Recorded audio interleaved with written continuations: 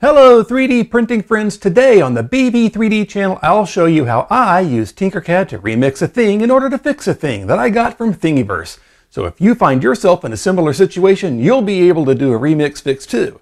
Stick around and we'll get into it right after this. I'm Brian and you are watching BV3D.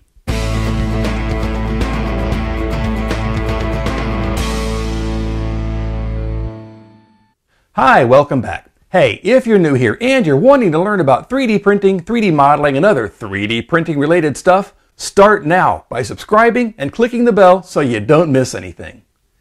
Okay, so today I wanted to share a bit of a problem I ran into. I bought a genuine E3D V6 all-metal Hotend. What? No, that wasn't the problem.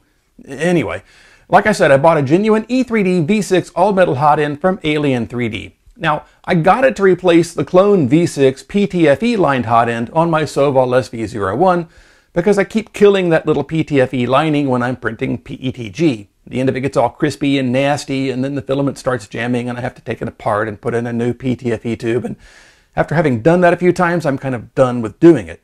Now at the moment, I've got a new PTFE tube in it and I'm only printing PLA on it, so until I want to start printing PETG on it again, I thought it would be cool to experiment with running this new genuine E3V6 on my Ender 3. And I've been looking at different printable mounts with parts cooling ducts for 5015 blowers for the Ender 3, and I found one I liked, but after spending about 9 hours printing it out, and I printed all the parts in PETG on my Ender 3 Pro with a Micro Swiss all-metal Hotend, I made an unhappy discovery. The screw holes are just too small for the M3 screws that are supposed to fit through them. And it's not the kind of too small where you think, oh, that's just a tolerance thing and I can pass a rat tail file through there and make it work. This is the kind of too small where even an M2 screw would have a hard time fitting in there. Now I first noticed it on this part, which is the part that clamps the Hotend's heatsink onto the mounting bracket. And I had already started in on the holes with a rat tail file, and by the time I got the two holes on this thing reamed out, an hour had gone by. And then I realized that the mounting bracket itself had the same problem too, but still I pressed on, and after another 45 minutes and the beginnings of a blister on my thumb, I came to the realization that I was going to spend at least another 3 hours reworking these parts. Plus, if I broke something while I was reworking it or installing it, I was going to have to go through all that trouble all over again. Ain't nobody got time for that. So instead, I decided to remix the parts in Tinkercad to fix the whole problem once and for all. So let's get into Tinkercad and I'll show you how I did it. That way, if you have the same problem, you'll know how to fix it too. Okay, here we are in Tinkercad. For those who may not be familiar with it, Tinkercad is a free 3D modeling application which runs in your web browser. You can go to tinkercad.com and create a free account and get right to work. Now, one fun thing you'll find is that when you start a new design in Tinkercad, it gives them ridiculously comical names. And let's change that, because this is not a glorious crunk. It is an E3D mount remix. Now in Tinkercad, you can build up some pretty complex models from just basic building blocks. And these blocks can either be solid, like this cube, or they can be holes, like this cylinder. And you can change a part from a solid to a hole with just a click. And when you have a hole that overlaps with a solid, and you group them together, the hole gets cut out of the solid. And so that's exactly what we're going to do to the parts which have the way too small screw holes. We're going to use hole parts as cutting tools. Now let's get rid of these, and then let's make some high precision specialty cutting tools out of basic shapes. So this Hotend mount is held together with M3 screws, and the shaft on an M3 screw is 3 millimeters in diameter. I guess that's why they're called M3 screws after all. Fun fact, when you print a model using a 0.4 millimeter nozzle, the nozzle is centered over the path that it's taking. So if we were to make a hole exactly 3 millimeters in diameter, half of the nozzle's width is inside the hole when it prints. And since that happens all the way around the hole ends up being too small. And the exact amount of too smallness is whatever your nozzle width is. So by subtracting the width of the nozzle from the diameter of the hole, we can see that the actual size of the hole in the printed part would be 3.0 minus 0.4, or 2.6 millimeters, which is definitely too small. Now, granted, there are slicer settings designed to overcome some of this, but I prefer to design things like screw holes to take into account how the slicer and the printer ordinarily want to do things. And so if we want a hole that's at least 3 millimeters in diameter on a printed part, we need to increase it by at least the diameter of the nozzle, which means adding 0.4 millimeters to the diameter. But that would be a super snug fit, and I want to be able to slide the screws in pretty easily. So I want to leave an extra 0.1 millimeter of space all the way around the screw, and that means adding an extra 0.2 millimeters to the diameter of the hole. So in the end, what I want is a hole that is 3.0 plus 0.4 plus 0.2 millimeters in diameter, or 3.6 millimeters. So let's make one. I'll drag out a cylinder that's a hole part, and then I'll set its diameter to 3.6 millimeters, and I'll set the number of sides to 64. But what I really need is a model of the screws, because I need to make sure that the screw heads will fit in the recesses provided for them. Now I'm using these M3 socket head screws, and the screw heads are 5.3 millimeters in diameter and 3 millimeters tall. So I'm going to duplicate the whole cylinder and change its dimensions to take care of the screw heads. Using the same reasoning that we used to ensure that the screw shaft is going to fit, I'm going to add to the diameter of this part to ensure that the screw heads fit too. Starting with the screw head diameter of 5.3 millimeters and then adding 0.4 millimeters plus 0.2 extra, that takes it to 5.9 millimeters, and so I'm just going to round that up to 6 millimeters. So I'll set the diameter of this to 6 millimeters, and since the screw heads are 3 millimeters tall, I think I'll add just a smidgen more to it, maybe one standard layer. So I'll make these 3.2 millimeters tall. Now I'll select these two cylinders, align their centers, and group them together to make a tool designed to cut out adequate space for M3 socket head screws. And we can just duplicate this as many times as we need to cut the screw holes out of the model. So just for fun, I'll make a virtual pile of them and I'll just move them up over here. Now, in addition to the M3 screws, this model also uses M3 nuts, and the holes for them were also a little too snug. So I'm going to use a hexagonal cutting tool to make sure that we can get all the hardware into the printed model and get it assembled. So let's drag a polygon out onto the work plane.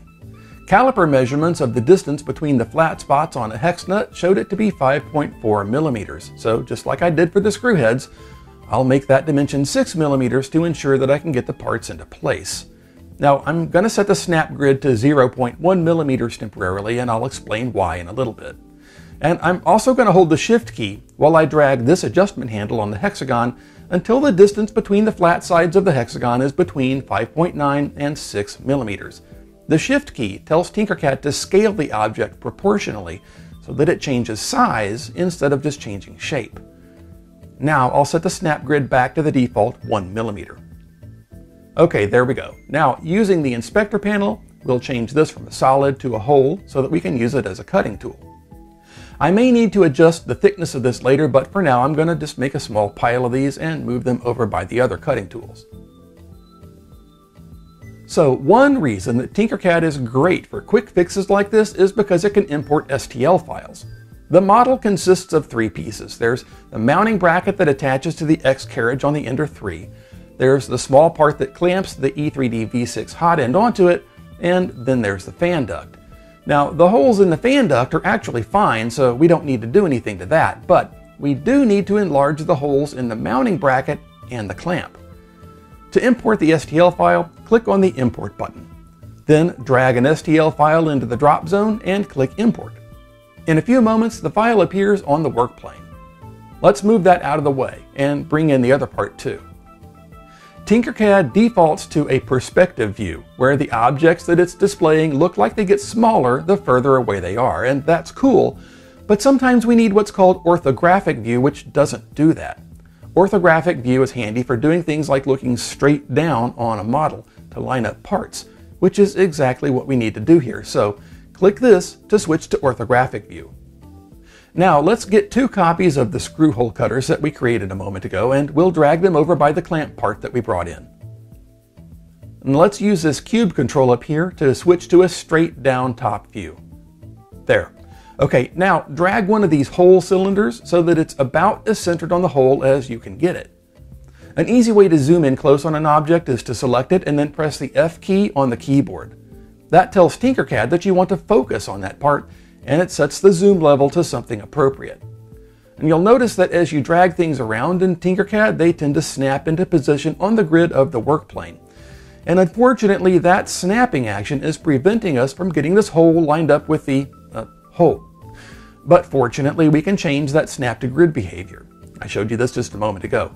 Click down here to change the snap grid value from the default 1 millimeter to 0.1 millimeters.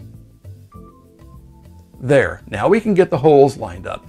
And then we can line up the hole tool for the other hole in this part too. And with both of those done, drag a selection around the part and the new holes and group them together. Ta-da! There, we just enlarged the holes in this part. Next, let's work on the other part that needs the holes enlarged.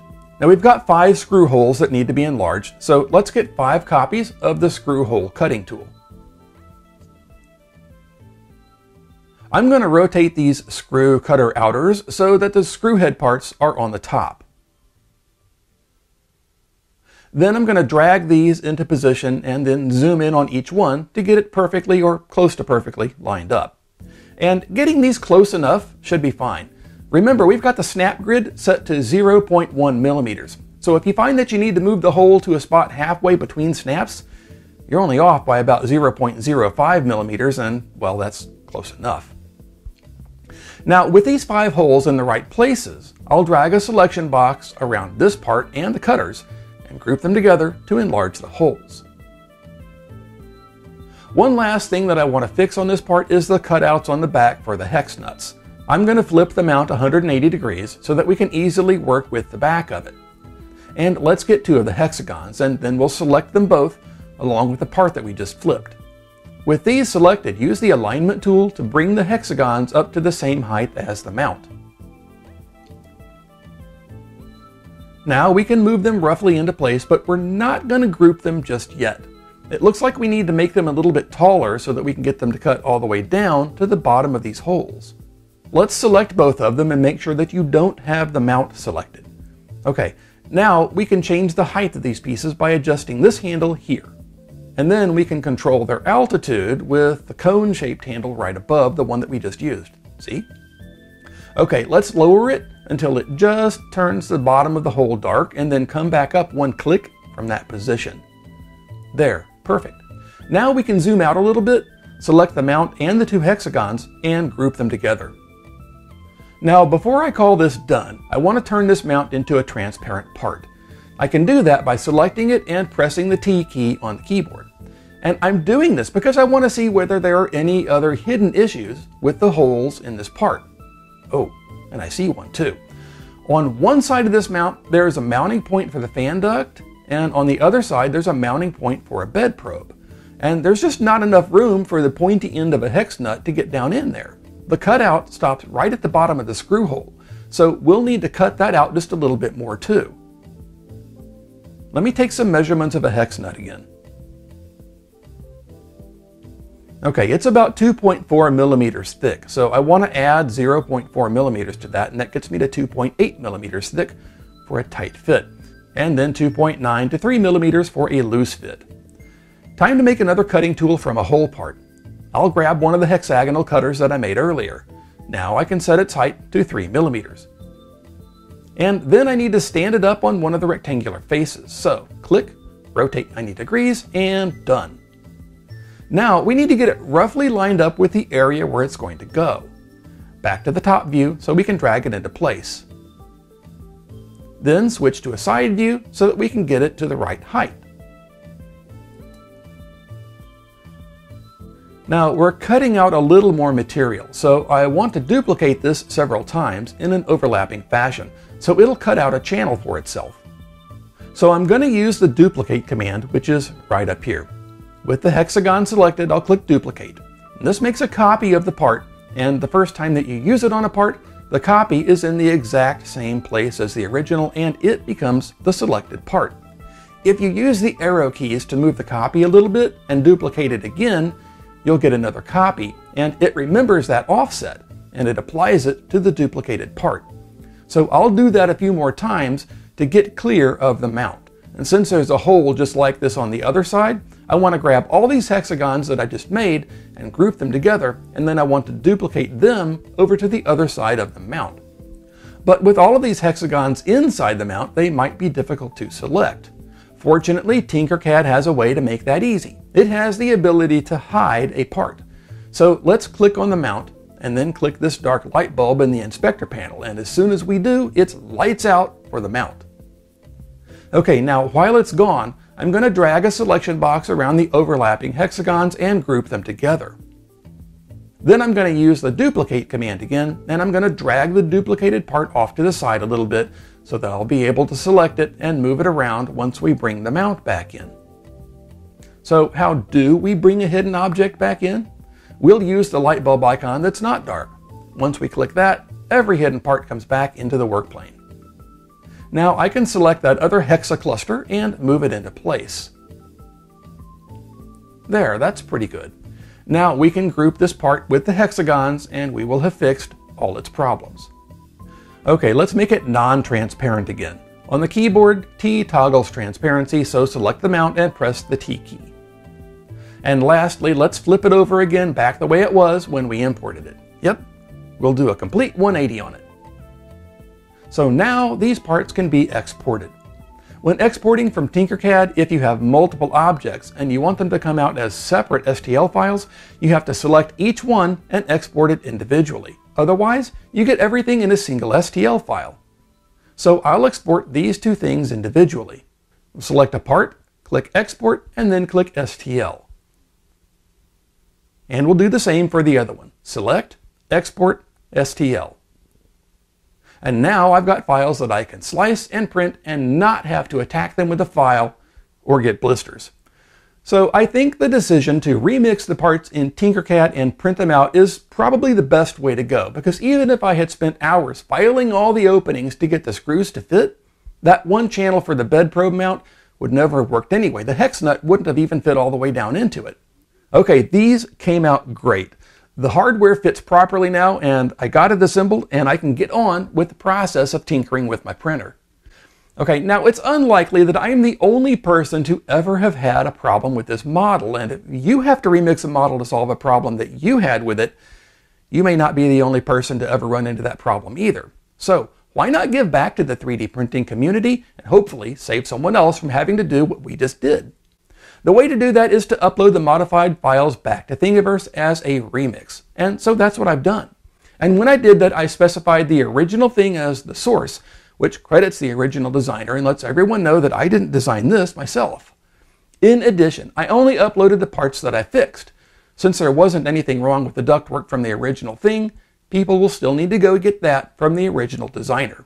In the Thingiverse description, it's also a nice touch to include a link back to the original design and credit the original designer there too. Plus, the description provides a chance to say what was changed and why. And very importantly, you need to abide by the license terms of the Thingiverse thing that you've remixed. Many items are licensed as attribution or attribution share alike. Attribution simply means crediting the designer of the thing that you remixed. The share alike part means that you need to set the license on your remix to the same license type as the source thing. Now there are also commercial and non-commercial licenses, which means that you either can or cannot profit from the thing that you remixed. Now there's one exception, one reason why you wouldn't, or more properly shouldn't, upload the files as a remix, and that is this. If the item that you're remixing has a license which includes the no derivatives option, the original designer is saying that no modified versions of the design may be distributed. So in these cases, sadly, the original designer prevents us from sharing improvements made to the design. Now in my opinion, this makes sense for designs which are works of art, sculptures, and things like that. The original designer is saying, this is something that I made and I feel should not be tampered with. But, and again, this is just my opinion, for functional parts, like the ones that we remixed for today's episode, a no derivatives license just doesn't make sense. There's always something that can be improved. A new style of bed probe for mesh leveling might appear on the market, for example, and so mounting holes may need to be repositioned. I guess what I'm getting at is whether or not the license assigned to a thing makes sense to you. You should respect the wishes of the designer who made the part that you remixed. If a model has a no derivatives license, don't distribute your modified files. Now that doesn't mean that you can't write a tutorial or create a video describing how to modify that model for a particular purpose. But it does mean that you shouldn't distribute the modified files. Fortunately for us, this model doesn't have a no derivatives license.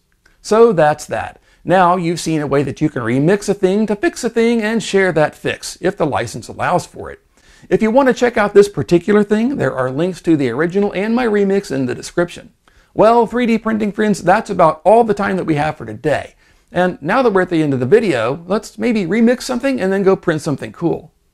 Hey, real quick before you go, I wanted to say thanks for being one of the super awesome people who sticks around all the way to the end, and thanks for all the likes, comments, and shares. You're all wonderful for doing that, and I really appreciate it. If you liked this episode, a thumbs up would be great. If you'd like to help support the channel, check the description for ways that you can do exactly that. And don't forget, whether you're interested in buying things that were featured in this video or just buying things online in general, there are links down in the description to get you to the right place. Now, I've got some other videos here that you might want to take a look at too. Also, please consider subscribing if you haven't already done so. Subscribing is absolutely free, and it's an excellent way to help keep me making these videos for you. Well, that's it for this one. Thanks again, and I'll see you next time here on the BV3D channel.